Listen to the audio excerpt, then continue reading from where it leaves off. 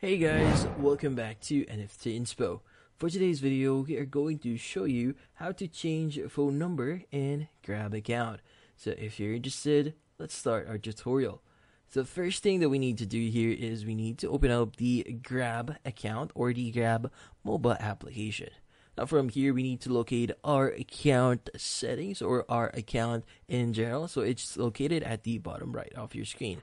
So go ahead and click on it. Now from here, what we need to do next is we need to click on the pencil icon that you'll see at the top right of your screen.